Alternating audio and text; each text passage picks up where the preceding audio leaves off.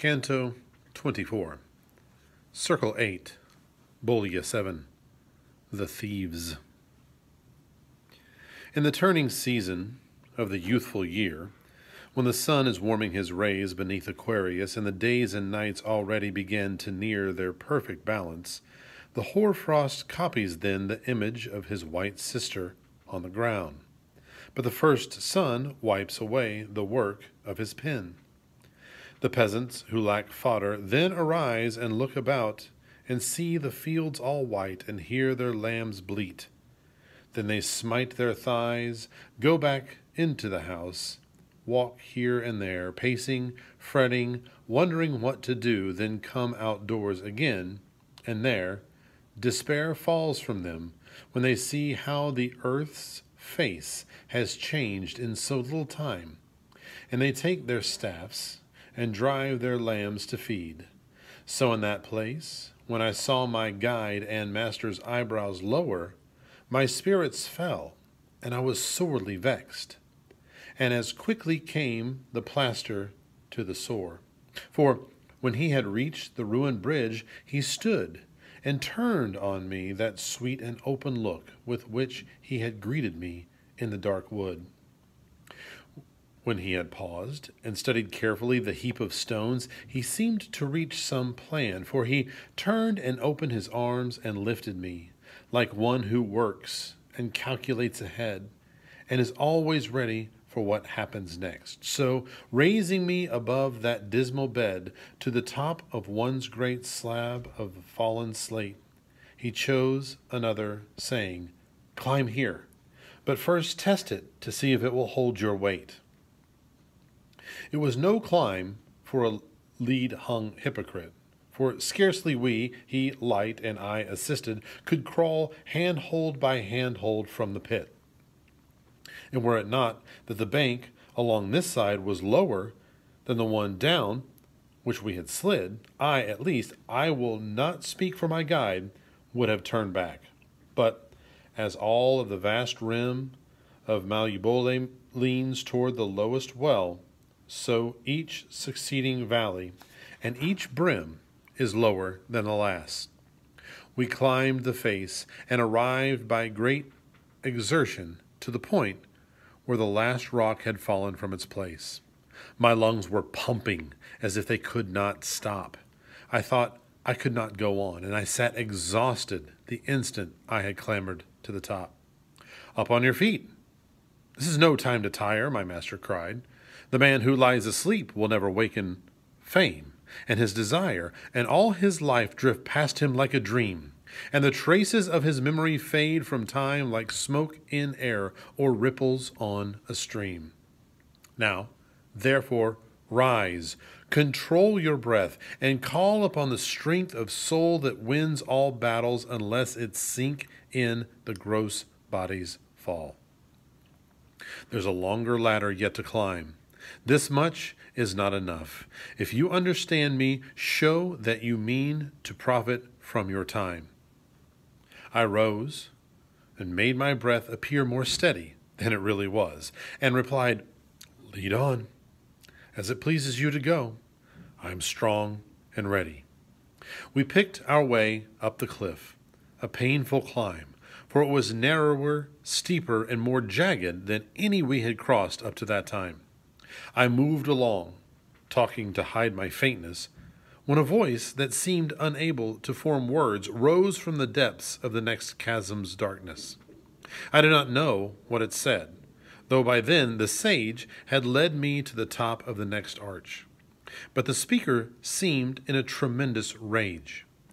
I was bending over the brim, but living eyes could not plumb the bottom of that dark. Therefore I said, "Master, let me advise that we cross over and climb down the wall."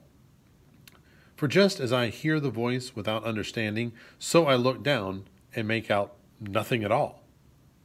"I make no other answer than the act," the master said. "The only fit reply to a fit request is silence and the fact." So we moved down the bridge to the stone pier that shores the end of the arch on the 8th bank, and there I saw the chasm's depths made clear. And there great coils of serpents met my sight, so hideous a mass that even now the memory makes my blood run cold with fright. Let Libya boast no longer. For though its sands breed Chelydriads, Jaculi, Pharaians, Syncriads, and Amphisbands, it never bred such a variety of vipers, no, not with all Ethiopia and the lands that lie by the Red Sea. Amid that swarm, naked and without hope, people ran terrified, not even dreaming of a hole to hide in, or of heliotrope. Their hands were bound behind by coils of serpents, which thrust their heads and tails between the loins and bunched in front a mass of knotted torments. One of the damned came racing around a boulder, and as he passed us, a great snake shot up and bit him where the neck joins with the shoulder. No mortal pen, however fast it flashed over the page, could write down O or I as quickly as he flamed and fell in ash. And when he was dissolved into a heap upon the ground, the dust rose of itself and immediately resumed its former shape.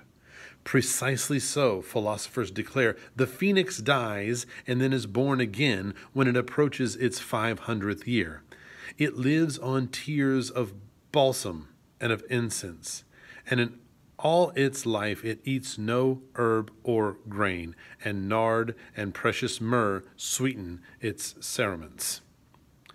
And as a person fallen in a fit, possessed by a demon or some other seizure that fetters him without his knowing it, struggles up to his feet and blinks his eyes, still stupefied by the great agony he has just passed, and looking around him sighs, such was the sinner when at last he rose. Oh, power of God, how dreadful is thy will, which in its vengeance rains such fearful blows.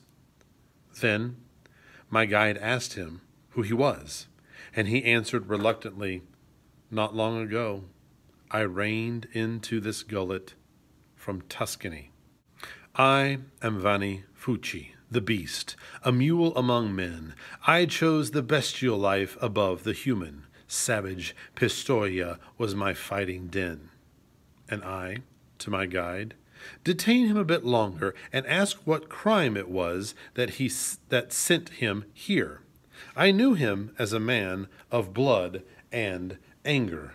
The sinner, hearing me, seemed discomforted, but he turned and fixed his eyes upon my face with a look of dismal shame. At length he said, that you have found me out among the strife and misery of this place grieves my heart more than did the day that cut me from my life. But I am forced to answer truthfully. I am put down so low because it was I who stole the treasure from the sacristy.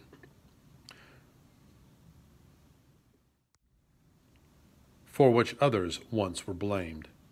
But that you may find less to goat about if you escape here, prick up your ears and listen to what I say.